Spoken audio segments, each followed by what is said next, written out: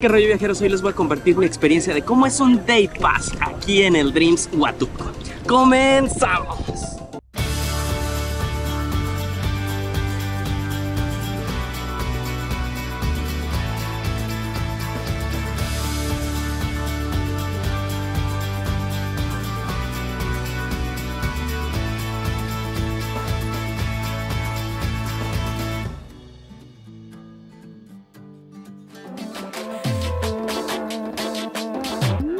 Buenos días a todos, espero que estén muy bien. Hoy les traigo un video diferente.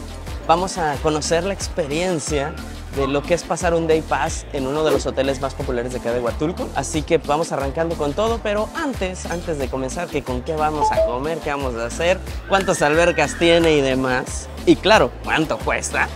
Pues déjenme decirles cómo llegar a este sitio.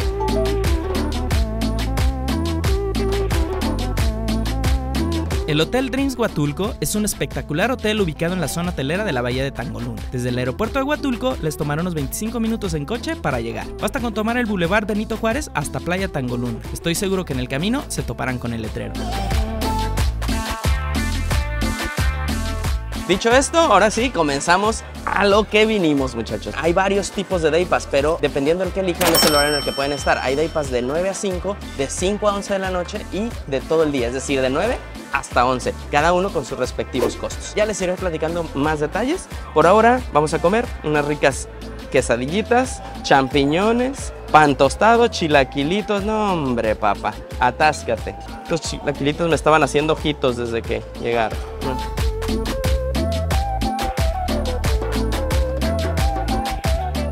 Este sitio ofrece un gran catálogo de amenidades como restaurantes, cafés, albercas, actividades, etc. El restaurante en el patio es uno de los típicos restaurantes tipo buffet que pueden encontrar. Nos pareció una muy buena opción para abrir el apetito. Por otro lado, no cabe duda de que algunos de sus grandes atractivos luego salen a relucir, como lo es su playa, que con un oleaje moderado, arena preciosa y una vista increíble, la hacen un lugar del que no te quieres ir. O sus espectaculares albercas, que al estar a la orilla de la playa te hacen sentir como todo un magnate.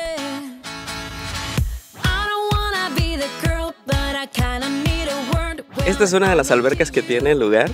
Es una de las que le llaman Infinity Pool o algo así. Y pues está muy a gusto porque está a la orilla de la playa, tienes una excelente vista, la playita también está chulísima. Hay 3 de este tipo. Puedes ingresar con lo que es tu bebida, como pueden ver. La verdad está muy bien, ¿eh?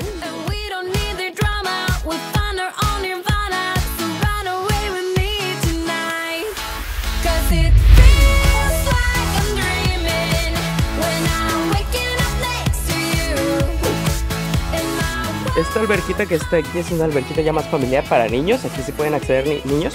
Y las 3 que estamos allá, esas albercas son para adultos solamente, por lo que he estado checando, para que lo tengan como dato.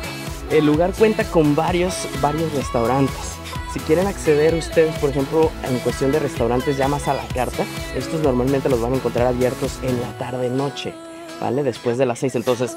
punto a considerar para el day pass, que es de 5 de la tarde a 11 de la noche, ¿vale? Entonces ahí para que lo tomen en cuenta. Al fondo hay otra alberca también, familiar para niños y todo el asunto.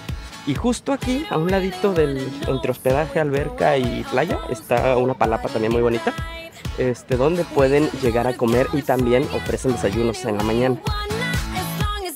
Si se estaban preguntando ahí qué onda con la playa, esta es la playa mero enfrente del hotel, la playa donde se encuentra el hotel de Dreams. Y como pueden ver es una playa muy bonita, a oleaje tranquilo, con sus boyas, un par de riscos al frente. Por ahí nos están comentando que la marea en la tarde sube tanto que llega a llegar hasta por allá, entonces puede ser también otro atractivo, ¿no? De que veas el mar hasta acá. ¿Qué otras actividades pueden encontrar en el hotel, chicos?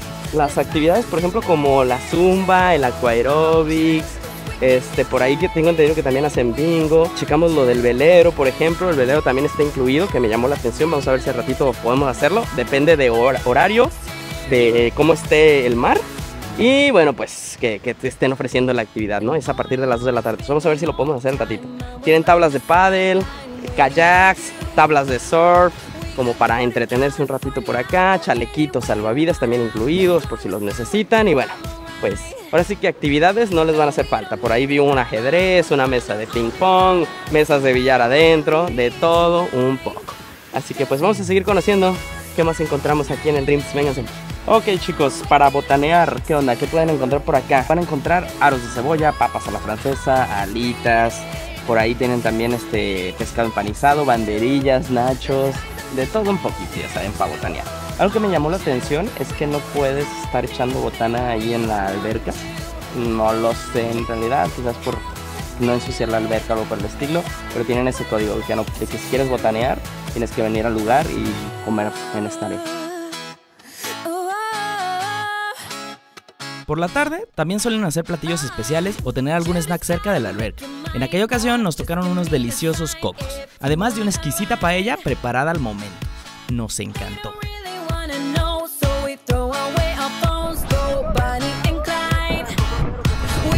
Hoy traemos de capitán a Nestalí. Vamos a dar un paseo en velero, chicos. Y pues vamos a ver qué nos encontramos en el camino. Y el Mike también. Esto es para la aventura.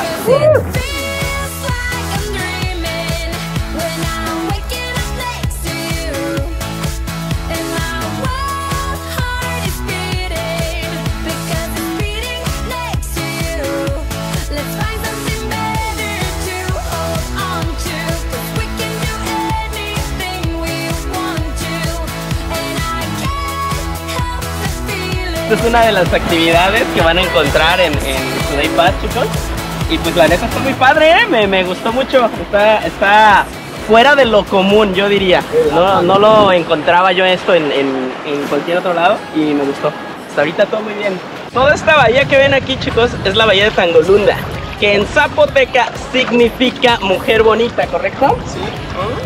Aquí mi compañero me está dando clases de zapoteco. Sí, cómo no, con todo gusto. La verdad está preciosa esta bahía, muy bonita. De aquí de unas de las tantas que tiene Huatulco. Si no me equivoco, toda esta parte de aquí tiene varias bahías. Y la verdad el agua está súper bien para pasear, para hacer kayak, para hacer pádel, velero. Y también para hacer, miren nomás. Banana o sillón intenso, sillón rápido, ¿cómo llamarle ahí? Miren, ese hotel de color rojo es el hotel Las Brisas. Y las playitas que tiene ahí, tiene 3. Y la neta también están padrísimas. Te digo que aquí sales de una playa y dices, ah, no, esa playa está bien chida. Y llegas a otro lado y también dices lo mismo. O sea, cada una de las que visitas aquí en toda esta área de Oaxaca, de Puerto Escondido hasta Huatulco, ya lo han visto en los otros videos. Están impresionantes, la verdad sí vale mucho la pena que consideren más de un día en su viaje, porque les va a llevar un ratito recorrer toda esa área. Nosotros más o menos llevamos, si no me equivoco, 7 días ya. Entonces el viaje más o menos, para que lo tantee más o menos lo que hicimos en los videos pasados, pero sí consideren algo de tiempo para darle a cada lugar al menos 1 o 2 noches para que lo disfruten con ganas, ¿no?